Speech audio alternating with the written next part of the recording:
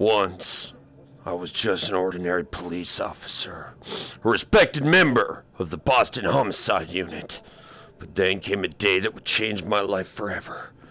It was the day I found Jesus, and now they had called me Jesus Cop. Yes, when you become Christian, you realize there's a dark dimension hiding behind everything we see.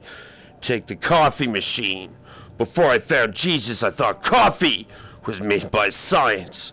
But when I became a Christian, I realized that science was just the devil's lie. The coffee machine, the devil's tool. Right now, the devil made coffee for me using that lie science. Oh God, the coffee looks so good. So tempting as the apple that tempted Adam. Oh, but this coffee was made by the devil himself.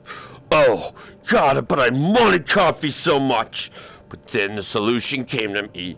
I simply said to the coffee machine, "The power of Christ compels you! The power of Christ compels you!" Bam, Jesus. Bam, coffee. True coffee, not made by the devil's lie science.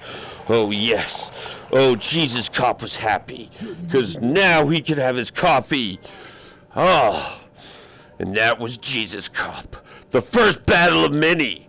And coffee machine, the power of Christ compels you. And that was Jesus Cop in a nutshell.